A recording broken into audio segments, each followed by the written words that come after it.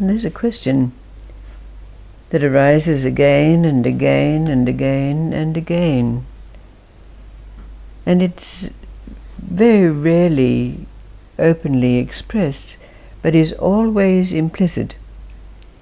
So let's see if this story can allow us to glean what that question is, and perhaps even evoke in us an answer that allows us to recognize what it is that happens when that paradox of having arrived and perpetually becoming is reconciled. It's the story of a great rabbi called Rabbi Pinchas. Now Rabbi Pinchas was much loved. He was full of love and the joy of life. When he walked down the streets, the children would grab his coattails and he would stop and tell them a little story or pat them or give them blessings. The synagogue was always full. He had the merchants, the farmers, the traders, all come to him for advice. When he went back to his house, there was always a bevy of women there with kugels, freshly baked, saying, "Eat my kugel and give me blessing."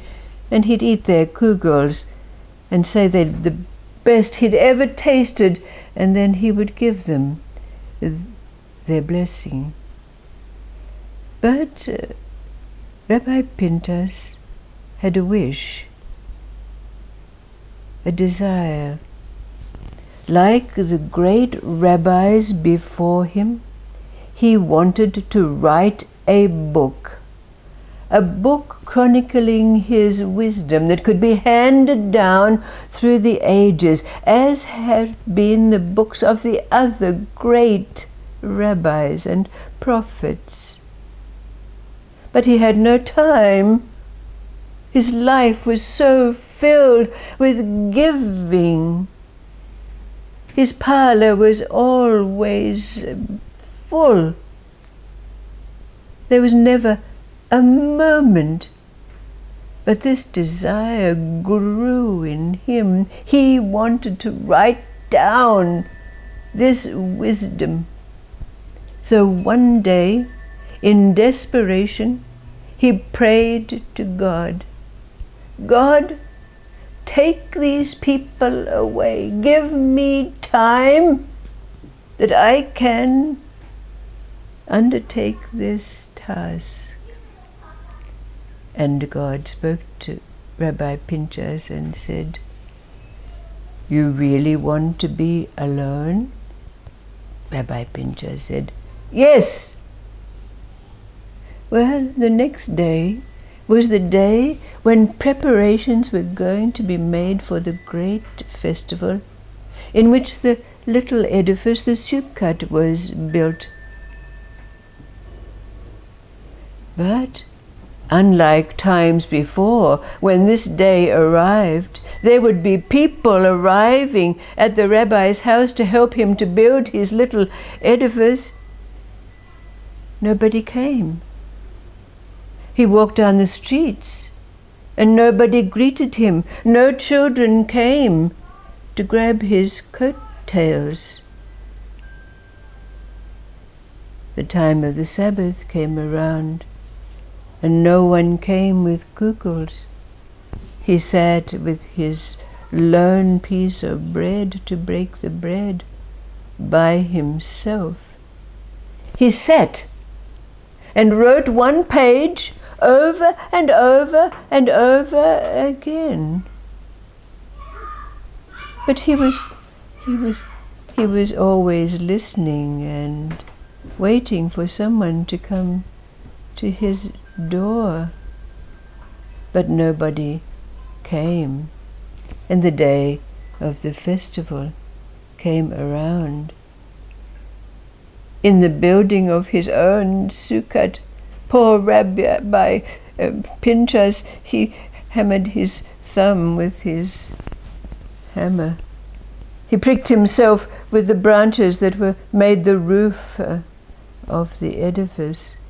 He dropped a piece of wood on his foot. He hurt his back. And it was a rather ugly, bent-looking building. But the day of that festival, unlike other times when people would come with food and joy and laughter, nobody came. Nobody joined Rabbi Pinchas in his sukkah. So alone, Rabbi Pinchas called on the prophets to come. He called on Aaron, he called on Moses, Elijah, and other great ones. And they came in all the glory of their light, but they did not enter the opening of his sukkah. They remained outside. So finally, Rabbi Pinchas called on God, and God came and stood outside the door of the edifice. And when Rabbi Pinchas invited God in, he said, "I cannot enter where my children cannot enter." Rabbi Pinchas burst into tears, and he said, "Please, please, let the people come. Let them come." And in that instant, people began to arrive. They brought food, laughter, music, and joy as they entered Rabbi Pinchas's sukkah. God said, "You no longer want to be alone? Have time for yourself?" Rabbi Pinchas joyously responded, "No, no, let them come. Let life enter in." Rabbi Pinchas never wrote his book, but he's always remembered for the openness, the joy of his welcome.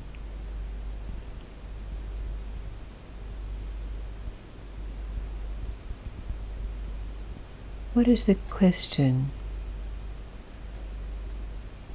that we glean from this story?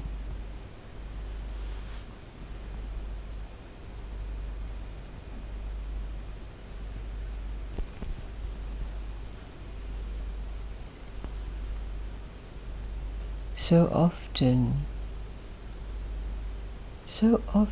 present, rarely openly expressed, but always implicit. What is the question? We've had it on our lips before. What is this question?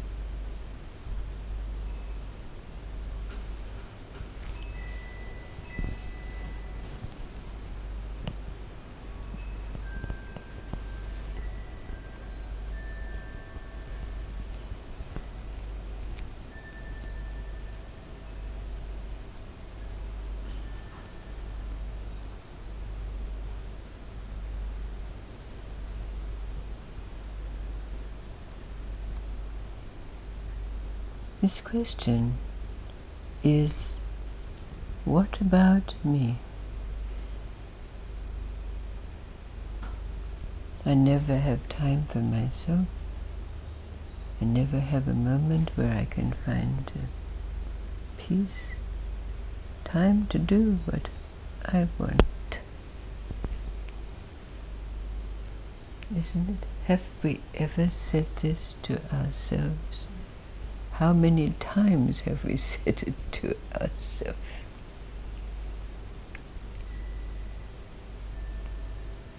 What about me? And what is the answer to this question that we realize that brings acknowledgement that that paradox has been reconciled, the paradox of having arrived, being present,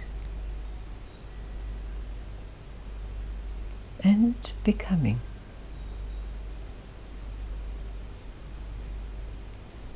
What is it that happens for us when these two come together? But only come together when there's no longer the question, what about me?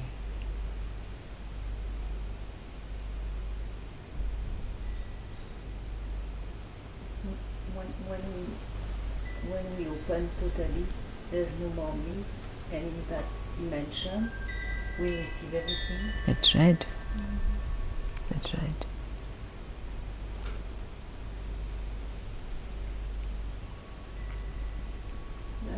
The becoming is to do with mind and desire, Mm-hmm. and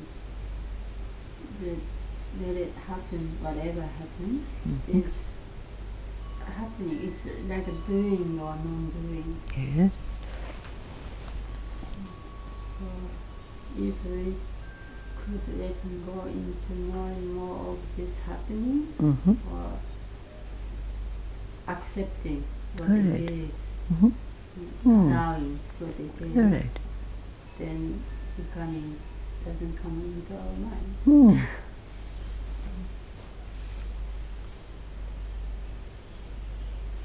So what's your experience of having arrived? Like arriving in a foreign place, knowing that something's finished in our life, and a relationship, or moving to another country, or whatever. What happens? What has happened in our life in those circumstances to have arrived at a place, a state? What happens? You become more present. Absolutely.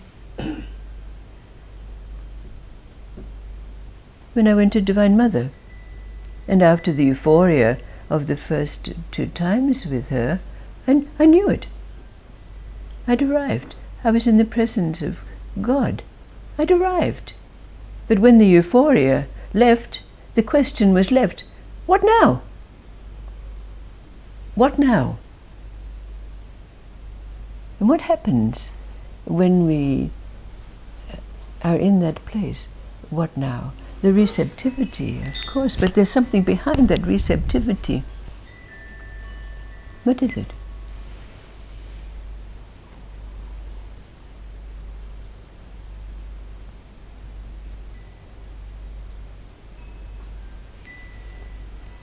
That's the next step that comes about when this paradox has been reconciled.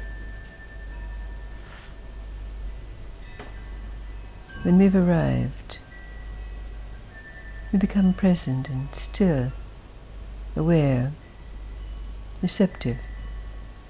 And life enters in.